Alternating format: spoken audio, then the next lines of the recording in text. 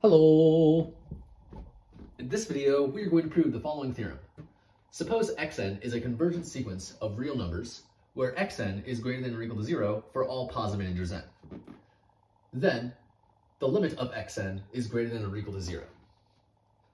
Now, before we get into the proof, let's first remind ourselves what the definition of the limit of a sequence is. Well, to say that xn converges to x means for every epsilon greater than 0, there exists a positive integer k, such that for all positive integers n greater than or equal to k, the absolute value of xn minus x is less than epsilon. Okay, so now let's get into the proof. To start out, let's give ourselves a convergent sequence of real numbers, xn, and let's assume that xn is greater than or equal to 0 for all positive integers n.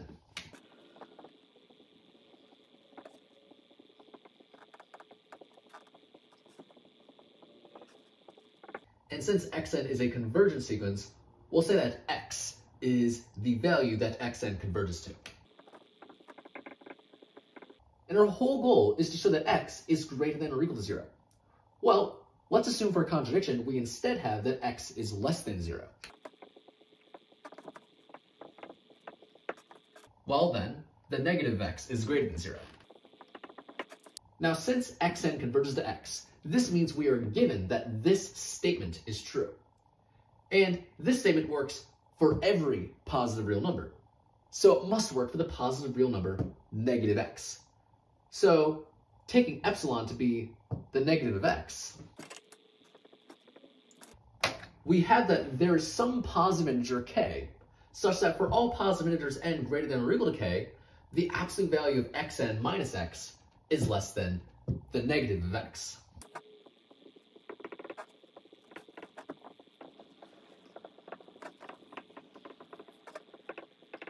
And since this statement is true, we can show that this implies for all positive integers n greater than or equal to k, xn is less than 0. And to see how that's the case, let's give ourselves an arbitrary positive integer greater than or equal to k. I'll call it n. Well then, xn minus x is less than or equal to the absolute value of xn minus x, because every number is less than or equal to its absolute value. But the absolute value of xn minus x is less than negative x. The reason why is because this statement works for every positive integer greater than or equal to k. Because of that, it must work for the positive integer n that we have here.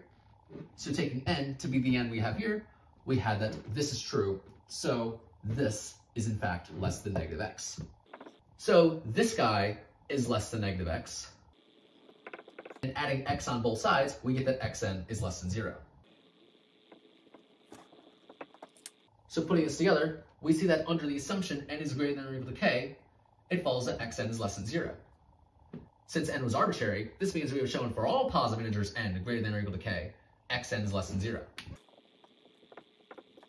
Now, of course, k is greater than or equal to k. Since this statement works for every positive integer greater than or equal to k, it must work for k. So taking n to be k, we have that xk is less than 0. But remember, we're working under the assumption that xn is greater than or equal to 0 for all positive integers n. Well, since this statement works for every positive integer, it must work for the positive integer k. So taking n to be k, we have that xk is greater than or equal to 0.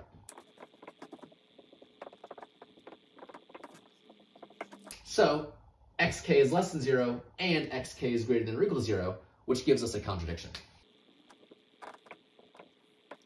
Our assumption that x is less than 0 leads to a contradiction, so we must instead have that x is greater than or equal to 0. So xn converges to a value that is greater than or equal to 0. And that's exactly what we wanted to prove. So this completes the proof. And so yeah, that's pretty much it for this video.